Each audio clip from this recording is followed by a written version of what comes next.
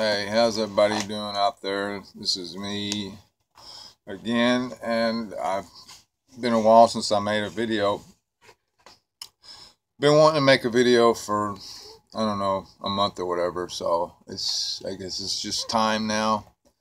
And there's some things that I want to talk about, and one of them is there's a lot of Bible is being taught, and it's being taught and preached on, and I'm talking over the years, many years is being taught and preached on, and it's taken out of context, which means that the author of the scriptures that they're teaching on had a certain thing in his mind when he wrote that. Paul, like for example, Paul in 2 Corinthians chapter 10 had in his mind, he was thinking of something,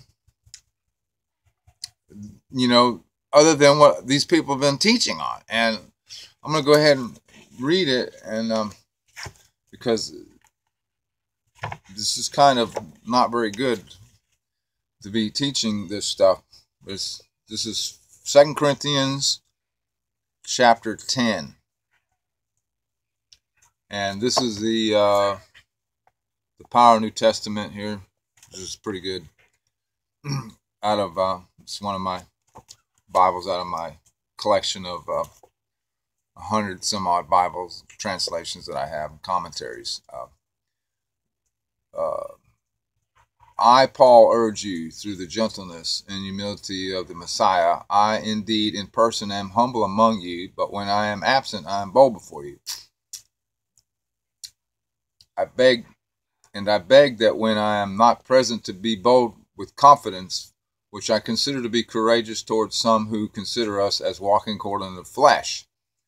For though we walk in the flesh, we are not serving as soldiers according to the flesh. For the weapons of our warfare are not fleshly, but powerful in God for the tearing down of strongholds, tearing down reasonings, every high thing being lifted up against the knowledge of God, and taking captivity every thought in obedience to Messiah, and being ready to punish every disobedience when your obedience would be achieved.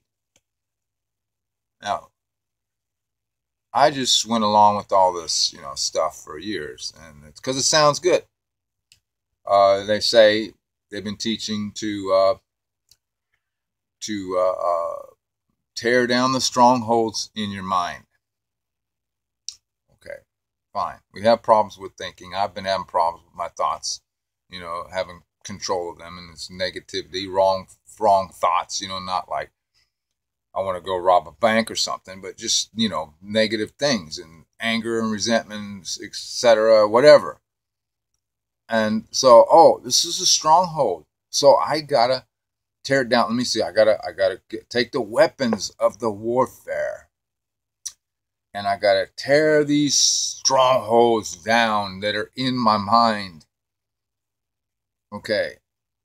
And every high thing, casting down, I have to cast down these high reasonings and blah, blah, blah within my mind. Okay, so how do you go about doing that? Well, there's a problem here, okay? Now, I'm going to read what Adams Clark says concerning this passage of Scripture. This is Adams Clark commentary.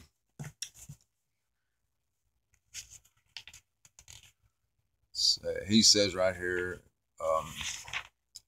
verse 16, but thanks be to God. He thanks God who had already disposed the heart of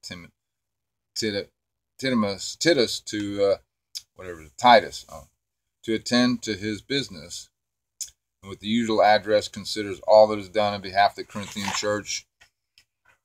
And it has some references here, are not carnal. Here he refers to the means used by the false apostles in order to secure his party. Oh, well, he's talking about false apostles here. He's not talking about my thoughts or your thoughts. He's talking about false apostles. Okay? But mighty through God, our doctrines are true and pure. They come from God and lead to him, and he accompanies them with his mighty power to the hearts of those who hear them. And the strongholds, the apparently solid and cogent reasonings of the philosophers, we, by these doctrines, pull down. Now, he's talking about the strongholds of philosophy over this particular group of people that he sent this letter to. They're the Corinthians. Okay, and then next, verse 5. Casting down imaginations, reasonings, or opinions. The Greek philosophers valued themselves, especially on their ethic systems, in which their reasonings appeared to be very profound and conclusive, but they were obliged to assume principles which were either such as did not exist or were false in themselves. Every high thing, even the pretendedly sublime doctrines, for instance, of Plato, Aristotle, the Stoics in general, fell before the simple preaching of Christ crucified, the knowledge of God, the doctrine of unity and eternity of the divine nature, which was opposed by the plurality of their idols and the generation of their gods and their man-made deities. The obedience of Christ's subjection to idols was annihilated by the progress of the gospel among the heathen, and having in a readiness to revenge all disobedience. I am ready, though, this mighty armor of God, to punish those opposers of the doctrine of Christ and the disobedience which has been produced by them when your obedience is fulfilled. If you ask me, there's a big difference between that and casting down the thoughts in your own mind there. And my question is, why has this been taught, that we have strongholds in our minds? That's false teaching. There's no such thing as a stronghold in our mind. Nowhere does it say that, except for there, and that's taken out of context.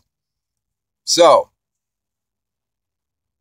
my suggestion is to you and everybody else out there that's listening to this, is come to understand that the only strongholds you got is false teachings that of people or whoever, whatever, that are telling you that you've got to do something to maintain and have unity with God, be one with God.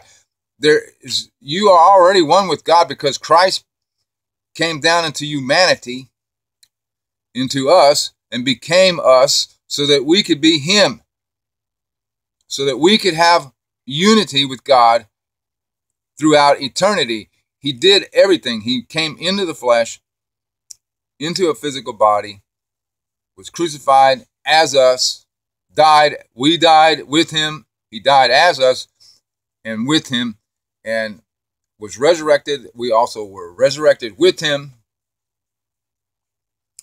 And there's nothing that can separate us from God. Nothing. Read your Bible. It says that in there. Nothing can separate us from God. You don't have to go pursuing God. You don't have to cast. The only thing you have to do is change the way you think about your condition, who you are.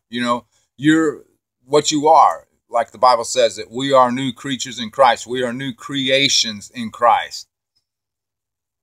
So you just have to change the way you think through whatever type of you have to do, meditation or whatever you want to call it. You need to do that to just change the way you think. Stop thinking that you have to achieve oneness with God by something other than Christ and him crucified. That's the simplicity of the gospel. It's really that simple. So, I don't believe in this stronghold stuff that these people have been feeding us for all these years. I'm sorry, but I'm not buying it anymore. See ya.